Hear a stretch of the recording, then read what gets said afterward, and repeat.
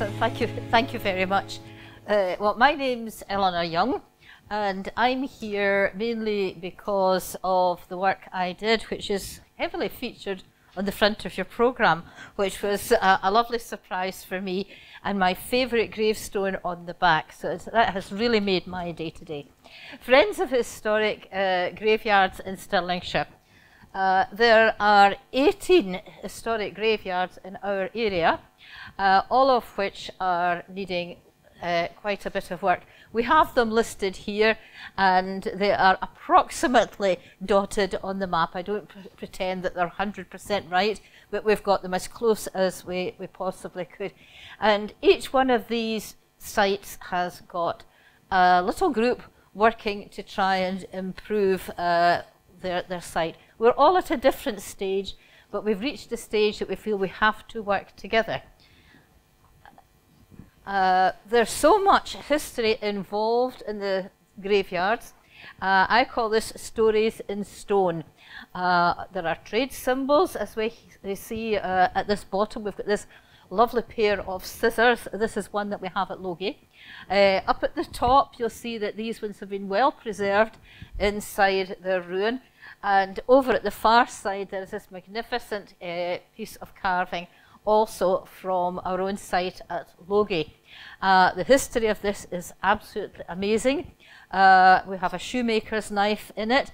The gentleman who had this commissioned owned the hostelry at the tannery, and this was a shoemaker in the village of Pathfoot, and all these symbols are there. His family have researched their stone, and they have passed the history on. This is what people are wanting. They're wanting to come from New Zealand, from America, and have a look at their roots. This particular stone, the family is in the Netherlands, and they have been over several times. The history is fantastic. This gentleman left all of 19 children, which is not mentioned on this stone, but is something that we are learning, and we're building up the history of these stones as we look at them. Our project at Logie began in 2007 following an inquiry from New Zealand. And when we went up, we found the site in this condition. We were absolutely shocked, and the ruin was almost in a dangerous condition. The weight of the ivy was pulling this wall over. And we decided it was time that something had to be done. And we made all the mistakes. We were the beginning. If there was something to be done, we did it twice. And I think we did it the hard way. It was 2010 before we actually managed to get anything physically done, but we got there, and we're really very proud of the end result. Because of what we've done, we've got people like in the top who are coming to research their family history.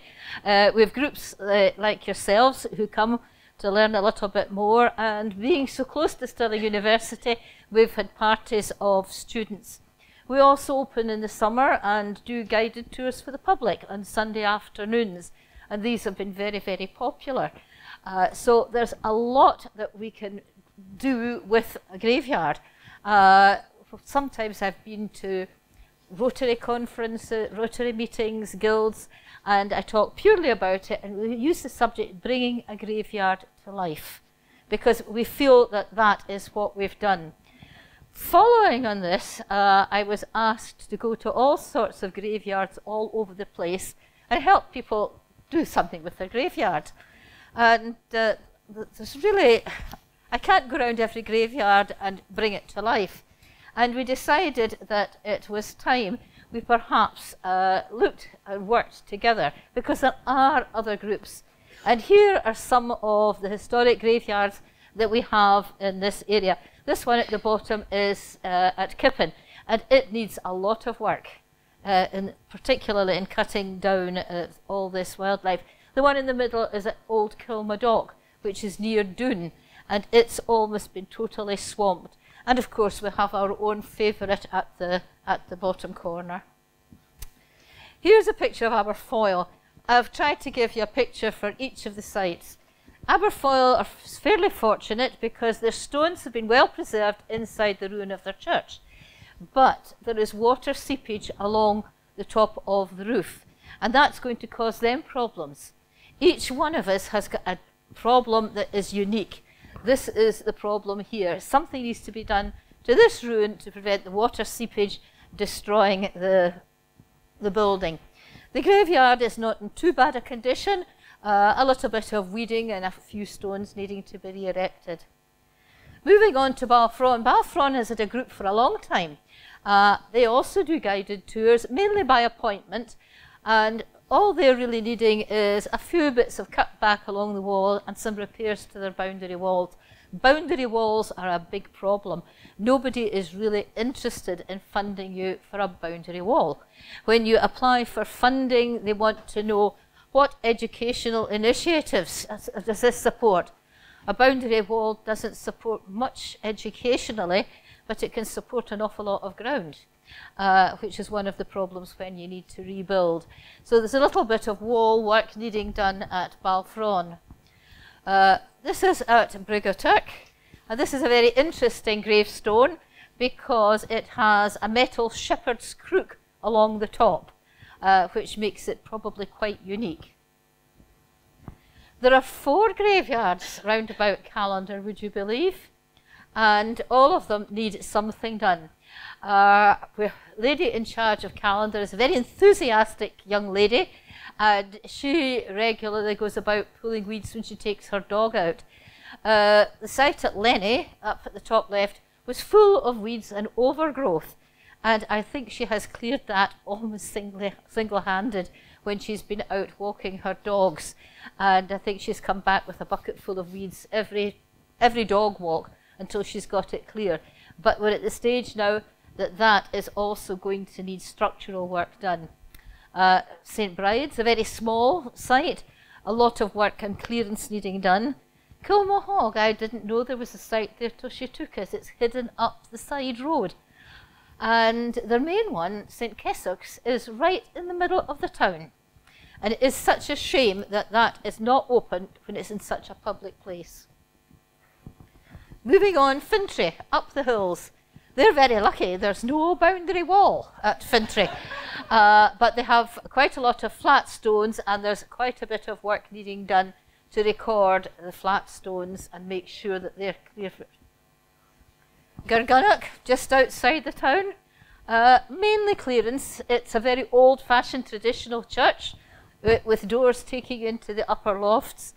Not a lot of structural work needed, but a lot of ground clearance, and once that's done, there'll probably some work for stones. Kirkcalmuir, a covenanting site, almost at Denny, right up in the hills. There has been a lot of work. There was a student did a PhD recently and cleared a lot of the stones and has recorded them. St Ninian's Old Parish Church hold a service, open-air service there every year in June, and it's very, very well attended. It's a lovely view looking over the reservoir at Carron. But as you can see, some of the stones are needing some work to be straightened up and just a general tidy up. Killin. The river runs along the side, and there's a dangerous spot. So there's once again wall work.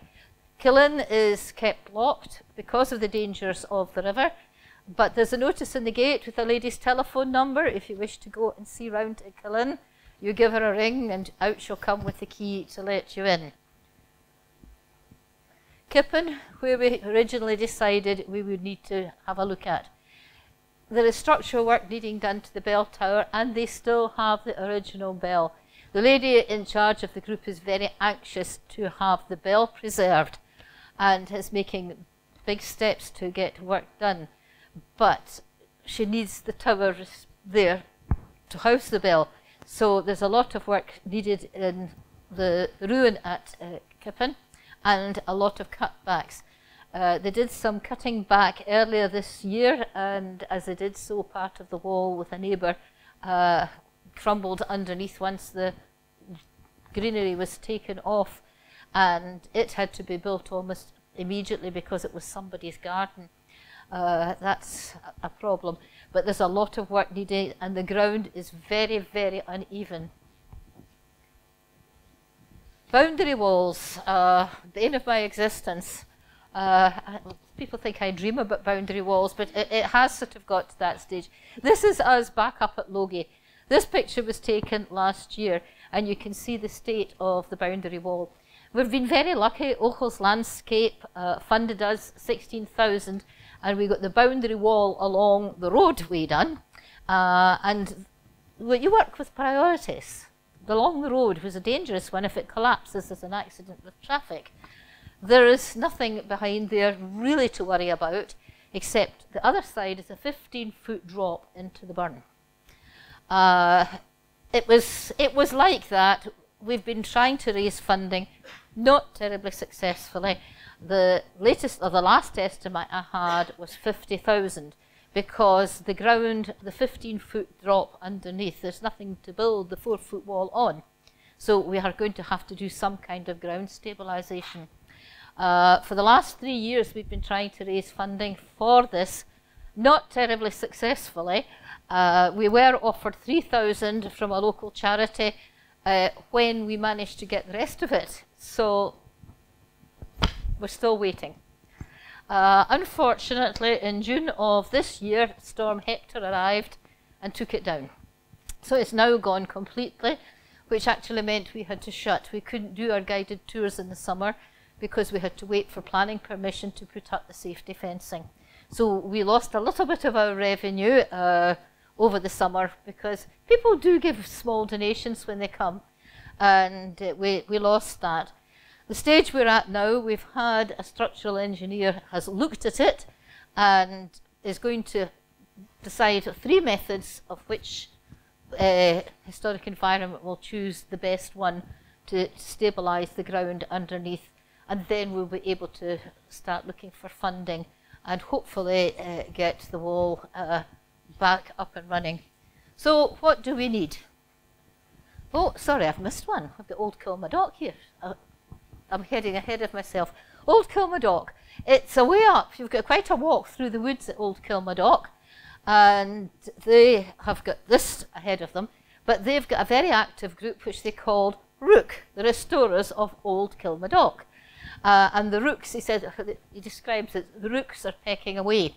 So the rooks are pecking away at Old Kilmadock and cutting down, and I believe there's quite an improvement since these pictures were taken. St Ninian's, any of you who are local will know St Ninian's Old, the big church, and they have this medieval, they're very proud of this medieval stone. There's a lot of work needing done. Their chancel area has been repaired. They don't have a lot to do with buildings. Their boundary wall is in good condition. Their gates were recently knocked down by a lorry, which was the best thing that could have happened to them, because the company that owned the lorry had to repair the gate and part of the wall. So, you know, good can come out of bad. So they've not got too much to worry about, but they have a huge number of stones needing to be re-erected. Thornhill, mainly cutbacks. You can see the damage, the overgrowth, when it's just left neglected. It eats away into everything. So what we need mainly is cutbacks. This kind of cutback, not financial cutbacks. We need a lot of people out with their garden tools and their barrows and taking things away. Just so that we can uncover. If you've come from Australia to look at your family stone and discover it's totally uncovered, it's rather a wasted journey. We want people to be able to come along and see them.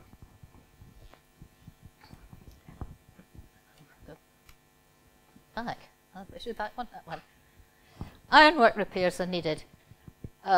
We had this at Logie. We've managed to get that attended to. We now have our railings painted. At Kilmadock have still got up, but that is work that our volunteers can do. There's not a problem in getting these things done, as long as the people turn up to come and, I'm going the wrong way, come along and help. These are some of the volunteers that we have had doing bits and pieces. Top is a lady at Kippen working on the ground. I love these 2 gentlemen that are almost lost in the overgrowth down at the bottom. And you can see the railings up there being painted by a volunteer. Work is needed on the gravestones. Work as simple as taking the moss off carefully, having them re-erected, cutting the edges round about them so that you can read them.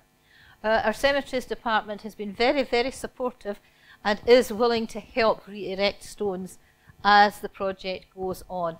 That they call their donation in kind. Boundary walls. This is Old Kilmadock. It's got a huge wall the whole way round.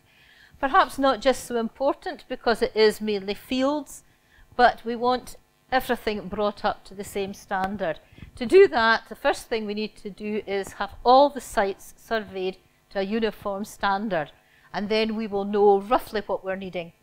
We hope at the end of the day to be able to produce a book and a guide of a graveyard trail round Stirlingshire that we can use. We want to get young people involved, we want to get students involved, and a graveyard trail round the area seems a good way and educational, which will help for the funding.